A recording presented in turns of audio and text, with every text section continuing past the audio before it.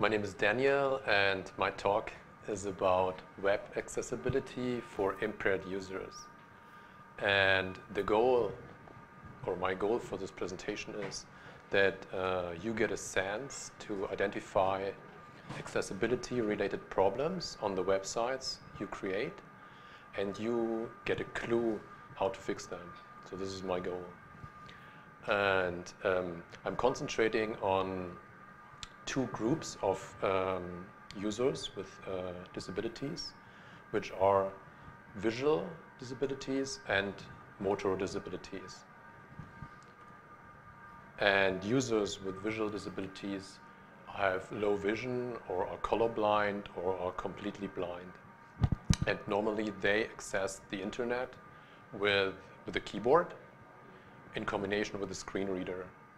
Or if they just don't see very well, they zoom in very much the web content. This is what they do to get access to it. Users with motor disabilities normally cannot use their hands or have problems using their hands. For example, if they have an issue with their spine and they can only use their head or move their head and cannot use their hands at all, or they have just shaky hands. So those are problems for those users. And they, most of the time, only use the keyboard to access the web. And here are some common problems that relate to these restricted access to the websites.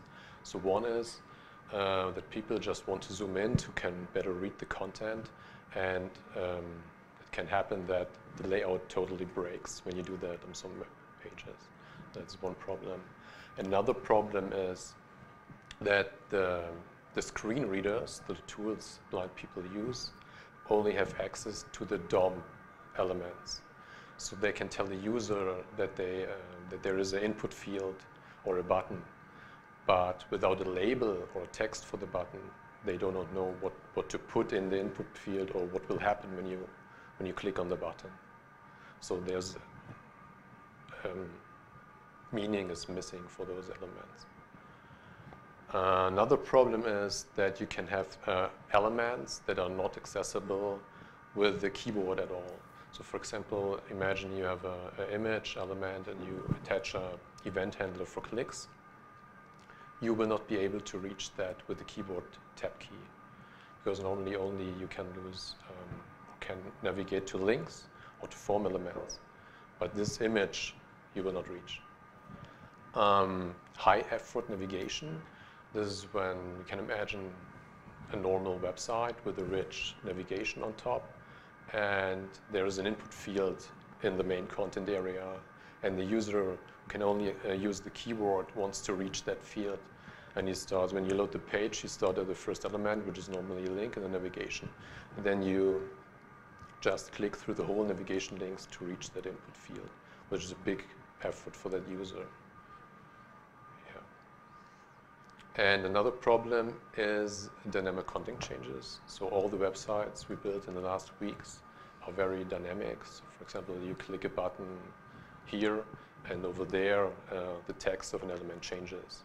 And without doing anything, the screen reader will not recognize those changes, and the blind user will not know what's going on. So this is just some examples I picked out, which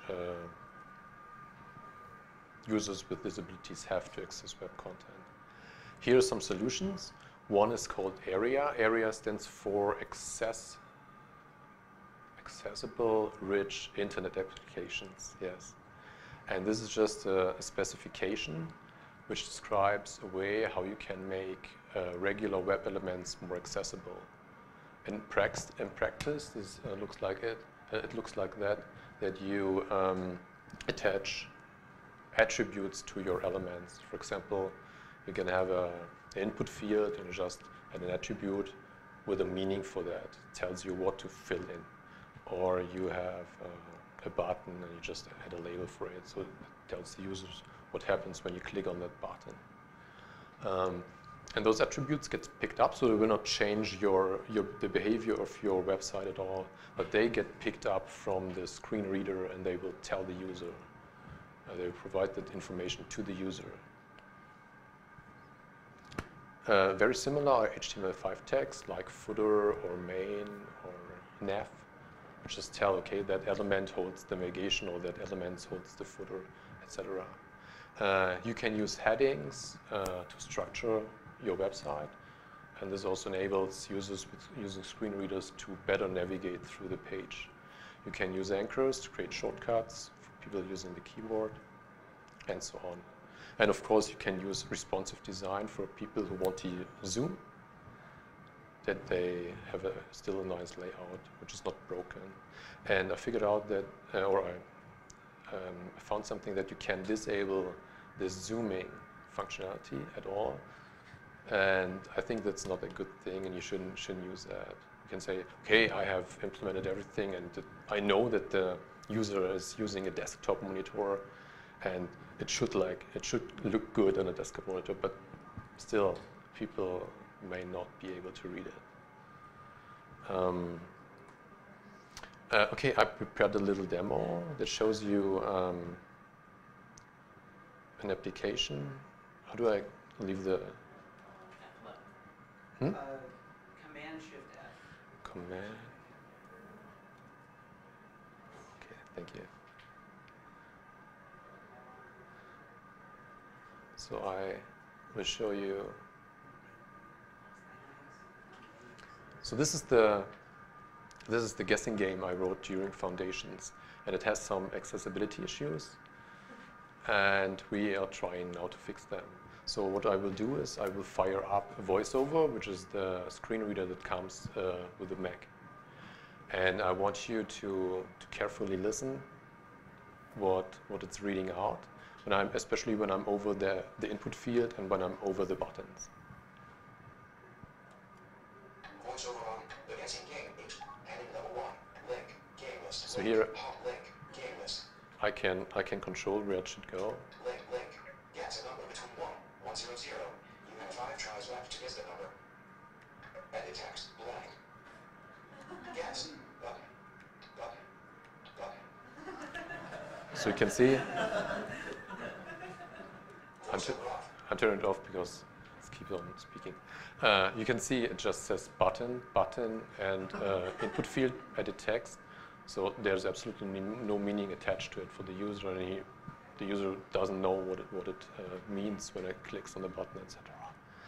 But it's very easy to fix that. As I mentioned before, you can use Aria tags to put a meaning on those fields. And here I'm on the input field, and I will just use something like called Aria label.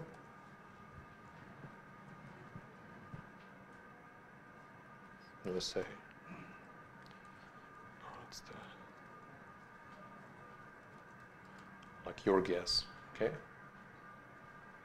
And I will add the same at the button with a different value. So here's that button.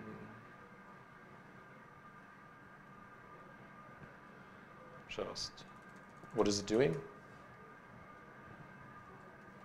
Reset the game. And the other one is just show the hint. Okay, save it. I fire it up again and navigate over those input fields and buttons to see what it's reading. The guessing game. Your guess. Edit text. Guess. Button. Rest of the game. Button. Okay, little typo. But you can guess. You figure out how it works, right? Okay. So now the user knows, okay, here I put in the number and there's the button to make the guess. And I will do it now. VoiceOver on the guessing game. HTML. Link. Your guess. Edit text. 334. So we can see. So you can see in this state the the game has no purpose for that user because he's putting in the numbers, but he has no idea what's happening, right? Because, 1 second. Okay. You can wrap up. Yeah. So it's very easy to fix that. I think it's very important to make that one thing. And afterwards, I will not take any questions. You just go to the element that's holding the dynamic content, and you put in something like Aria live.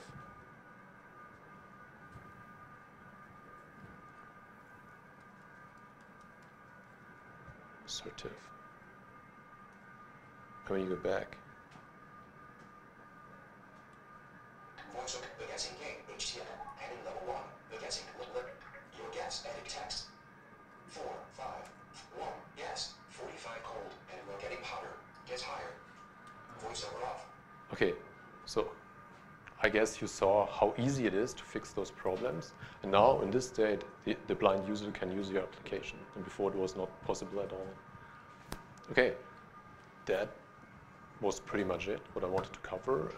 I have some further readings. It's just 2 links. Where is it? There's NG Aria. You can later look it up, what it is. It's interesting. And so the first link is a website, which is very good. So it has nice articles that covers the whole topic, accessibility for impaired users. And the second one gives you specific examples how to implement those accessibility techniques. Thank you very much.